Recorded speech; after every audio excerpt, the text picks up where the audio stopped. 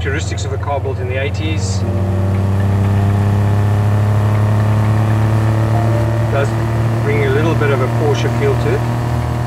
So you've got the motor hanging out behind the rear axle. Hi, I'm Wayne Harley. I'm from the Franschhoek Motor Museum, and today I have the honor of taking you on board this beautiful 1982 DeLorean DMC-12. It's just great to drive something that you kind of remember from, you know, the great movie Back to the Future. That transfers me back to my childhood.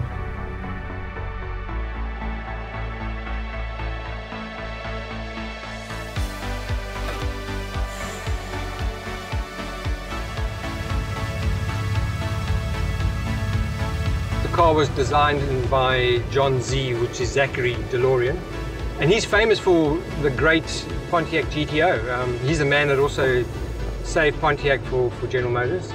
Designed a car called the Banshee, which also had a similar gull-wing construction in the roof. And then when he walked away from the top post at General Motors, he went off to build his own car. Everyone knows the stories of how they battled with funding, the drug scandal, the tax scandal, which landed him in a lot of hot water.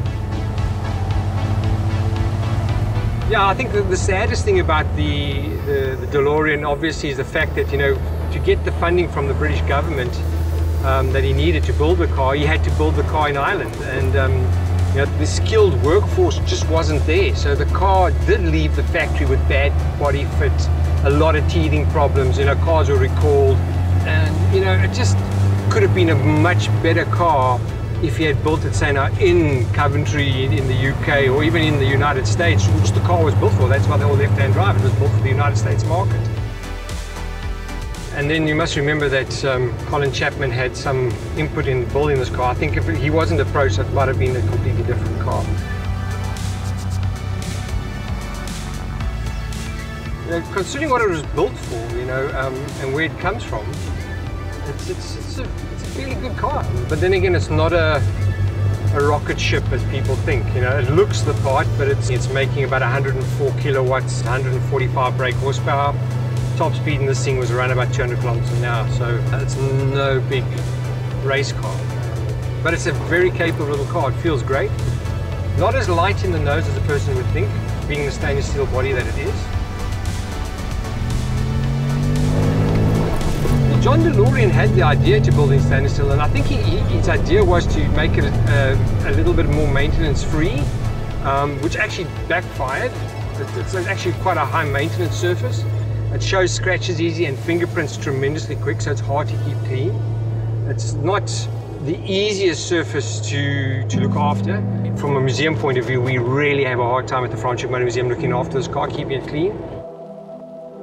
When DMC went into liquidation and shut down after all the bad run that John DeLorean had, there is, I believe, and I mean, I can never remember the company's name, but a second-hand auto dealer in the United States actually bought out all DMC's parts, body panels, unfinished cars, and they today still supply everything for these cars. You can pretty much get, you know, body panels, rubber hoses. I mean, the Renault engine obviously is still available in terms of parts. But yeah, so it's an interesting car. I mean, for example, the stalks on the column, yeah, I mean, I recognize them from a Triumph Chicane and a Rover. I mean, they're very, very British Leyland. A lot of the switches in the car appear to be British Leyland. So yeah, it's again, you know, the fact that a lot of the parts in this car were sourced from part bins and are readily available. What I find really interesting about the car is when the doors are open, the door open light is actually a gull-wing door, which is really, really cool.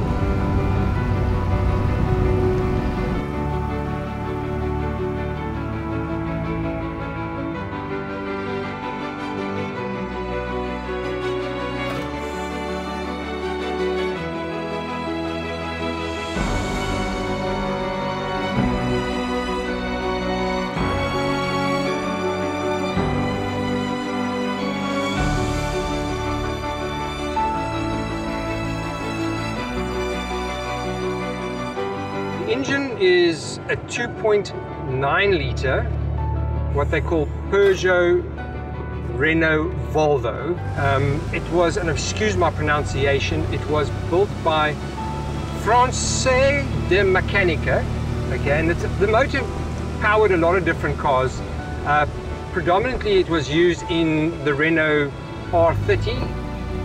The fact that this car has become a cult car, and you know, the Renault power plant, the bad body fit, along with the gull wings, I don't know, it just puts this car in a completely different genre of motor car. I mean, that's why I think it'll always be a legend, and it'll always be an iconic car to own. You know, it doesn't have to be that wonderful, wonderful car that everyone expects it to be.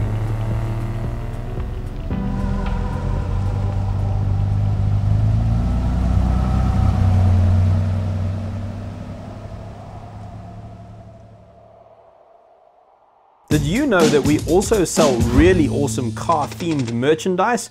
Check out our range of custom t-shirts and prints at our online store now. Simply click on the square box on your screen and we'll take you there, or the link is in the description below. Thanks for watching.